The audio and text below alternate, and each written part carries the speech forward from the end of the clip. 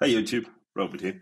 Today we're going to solve the second part of Kaiju, which used to be a medium bugs on Vulnlab, but that got pushed too hard by ESC8 because we kept on nagging him, that we kept on bashing our heads against the desk.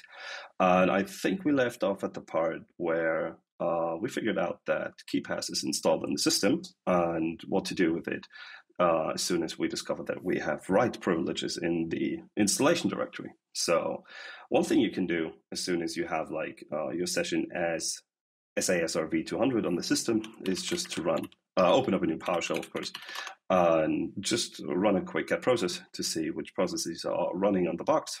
And we notice nothing in particular so far. You could repeat that quite some time, like let it run in a for loop and pipe it out into a new file. Or you could use this handy repo called WinPSpy, which is written by ESC8 himself, which is basically behaving just like PSpy for Linux, but for Windows. And if we run, I'm running the wrong directory, of course. If we run WinPSpy and tell it to monitor the C drive, we can tell, or we can see which processes are currently running, and we see new processes as soon as they pop up. And if we go through the list right here, we can actually see it. Okay, now it's running. We could leave it on for a few minutes to see if it's going to run or if it's being run periodically, but I think we can skip that. Yes, there's something running in the background, which is opening and closing KeePass on a regular basis. And what we can do then is if we take a look at the E drive and go into public software, I think it's KeePass 2, we can see that there's a plugins directory.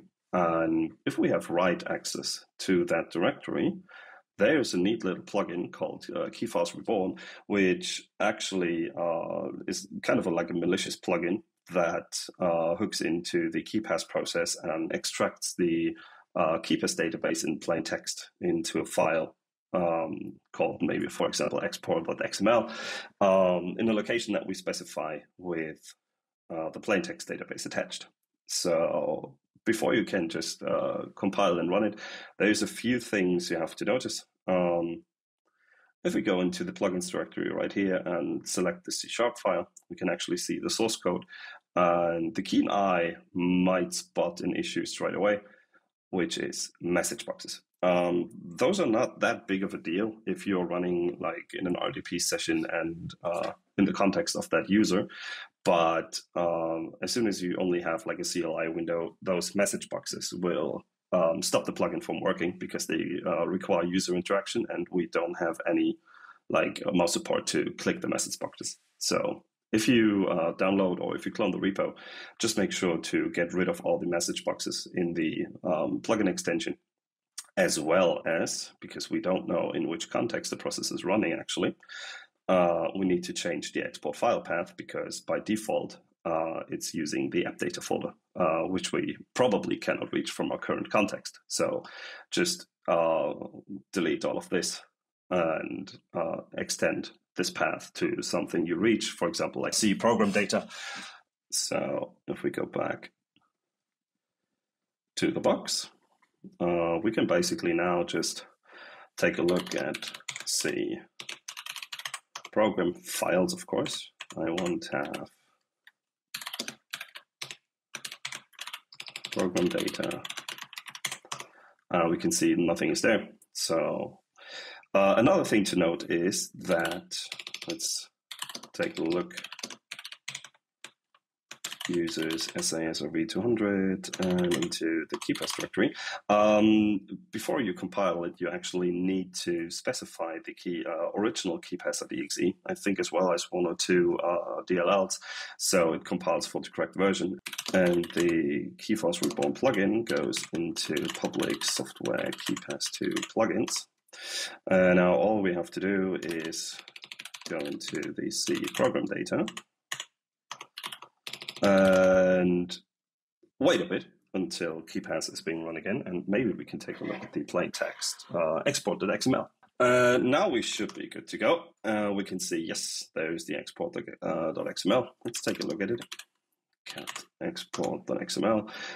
We see a bunch of stuff here, but the interesting thing, there we go. There's the key, and there's the protected memory true. And this is a plain text password, which should belong to the local administrator. The next step would be, of course, let me shove the window up there, make a new split.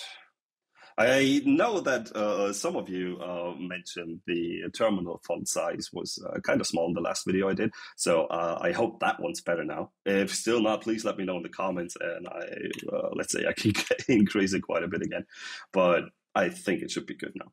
So the next thing that we could do is dump some credentials from the machine, but you could do this, for example, like hook up a beacon. You just have to use SSH to do like 2 reverse port forwardings, or 1 port forwarding to get back to your local machine. We don't need that right now, so I think we can skip it. And just as a reminder, like running NXC and grabbing credentials from the LSA is not the most OPSEC safe method in that case, but I think for the lab right now it should be fine. I think we could run, like, if only Defender is running. I didn't check, to be honest. But if only Defender is running, you could either like disable it or just use nanodump, for example, to grab the credentials from LSS itself. Just wait a bit. Running anything through the proxy is quite slow. There we go. There's our first set of domain credentials right here, Claire Frost. And we get the credentials from the SA SRV200 as well. We can, of course, verify them. Like if we run proxy chains, NXC again, run it on the same machine, but use, for example, Claire Frost with her password right here.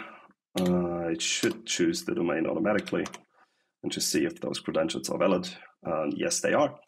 The next thing I like to run, or that you could do, for example, is like run a Bloodhound dump, or do some LDAP queries to see what you can reach or if there's anything interesting. We can save that for now. We don't really need it for this box.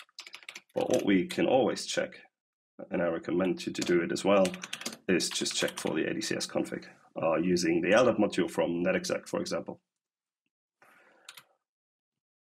If I choose the right IP, that is. There we go.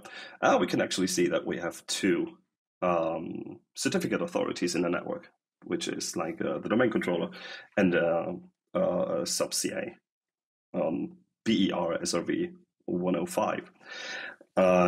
As soon as I see like there is a PKI instance or any sort of CA, it's worth a look with certify.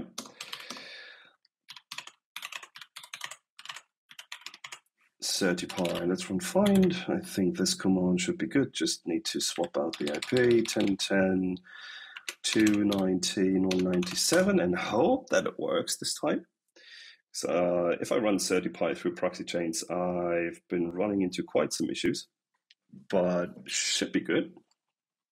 Let's make this window a bit bigger. Might take a while, but we can already see that both of these certificate authorities are vulnerable to an ESC8. For those of you who don't know, the ESC8 is basically like one of the classics that we encounter fairly often in real engagements still, which basically just means that web enrollment is enabled and the request disposition is set to issue. That means like no manager approval or anything. That requests, if they are submitted and if they are valid, they will be issued.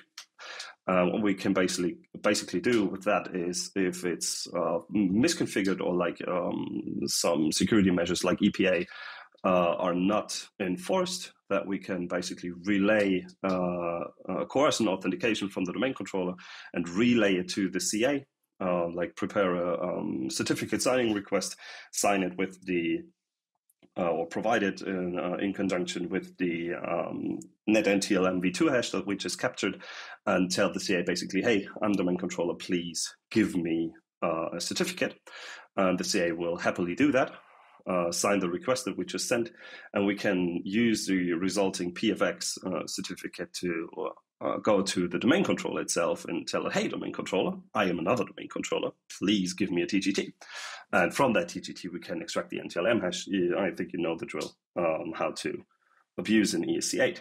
The only trick now, which is the mind-bending twist in that case, is that if you remember back like the original port skins, that aside from FTP and SSH, only RDP was open on the boxes.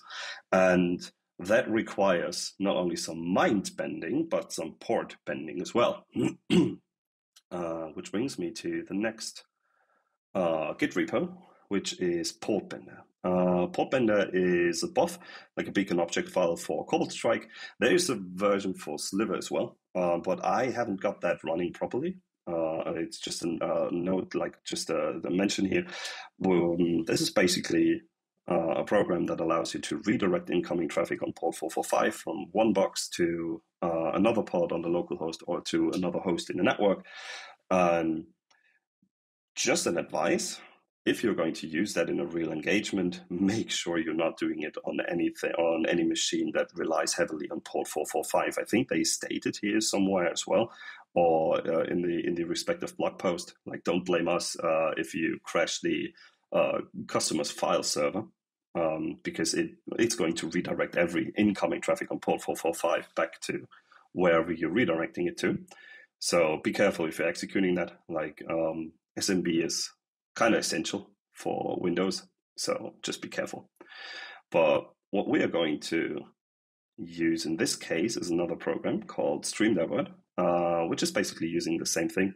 Like it's using the WinDivert driver. We can specify a config file. And the neat thing here is that we can essentially choose which IP address to redirect. Like if we have incoming TCP traffic on port 445 from this address, we can relay it or redirect it onto another box, which would basically not break like anything Windows related or SMB related, and just like traffic from that specific IP. So if you compile it, or I think it's already pre-compiled, never use pre-compiled stuff, but I think for the labs it's okay. Make sure to copy all the contents from the directory into the same directory as the StreamDivert library, because it needs the driver in the same directory. So let's just hope that this works, because the last time it didn't. Of course, you need admin privileges to do so. So let me just kill that session real quick and open up another. I want my dynamic port forwarding. And of course, we need a reverse port forwarding as well, because we want to redirect port 8445 on the box to 445 on our box.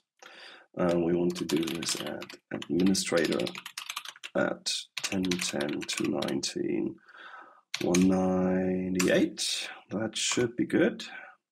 And that should work. Now, if you go back to C users SASRV200, there should be a directory called StreamDivert. You can use whatever you want to, like transfer the files. I think SCP would be a good option. Of course, open up a PowerShell. And if I take a look at my config.txt, we can see I'm basically just redirecting for port 445 from anything onto a localhost port 8445. If we use the StreamDivert exe, specify the config file. And one important thing, if you type in techf, it's going to create the necessary firewall rules automatically for you. So you don't have to take care about that. -v, and that should be good. And you can see inbound TCP divert proxy, that's looking good. Starting packet diverters, that should be good. And just as a quick method of verification, we can run our responder on ton0 and do a little coercion. You could use Petipotent, or like if you want to stay on the local box, you can of course use something like printerbug or spool sample, whatever the tools are called right away. I think Cursor should be fine in that case. We'll just do this and make sure to specify the listener as the device you're actually listening on. So not your local box, but the box that you have an SSH session on, for example. That should look good. No authentication received, but we can already see like, okay, it's answering to us and it's going to divert the packets. So it's actually doing something. Oh, you're getting a lot of bad netpath errors, but nothing is happening on our box for whatever reason. But maybe, I don't know if I did something wrong here. Let me check for a second. So I don't know what happened there, why my responder wasn't catching anything. If you know why, please let me know. But if we just run like the usual NTLM relay X, relay to the sub CI, I don't think you have to specify the full path, like even just HTTP and the IP itself should work. Just specify the SMB2 support, specify ADCS, of course, which template you want to enroll. Be careful and make sure that the template you want to enroll is enabled, because sometimes like default templates, domain controller authentication, Kerberos authentication are disabled and replaced with something similar. So check your environment. We don't need a bunch of servers like we could just leave them out. And if we're going to use Cursor again, we should be good.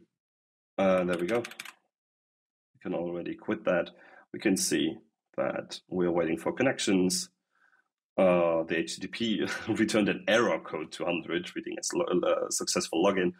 And it says, yes, the authentication has succeeded. And we have our base64 encoded certificate right here for the BER SRV100, which should be the domain controller.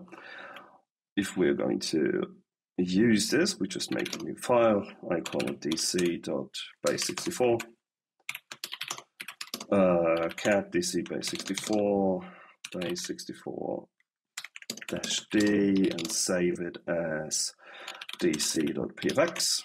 We can then use proxy chains, /q home, orbit local bin certify, auth pfx. This was last try, dc.pfx. Should be good. And there we go. We get a hash for the domain controller. And notice that just because we have the hash of the domain controller itself doesn't mean that we are admin. In fact, if we just try to use it itself,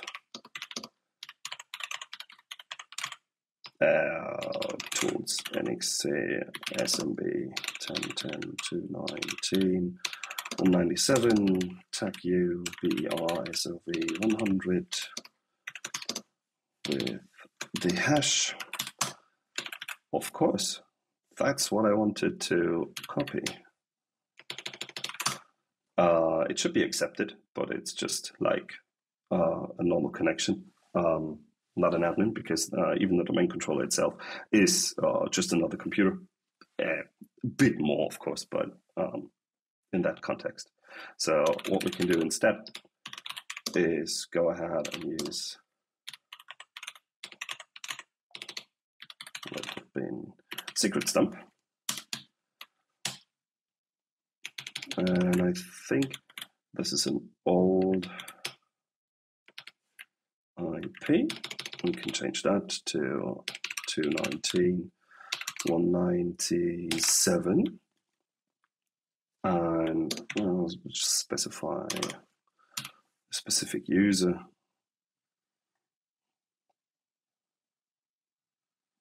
Let's use, I think, just DC user, administrator, for example. And there we go. We have the admin hash, that one. And if we use proxy chains for /q evil winnerm, we just change the IP to 219.197. Submit the hash. And we are admin. Yep, well, I think that's it. It was a nice box, to be honest. And I'll see you on the next one. Have fun.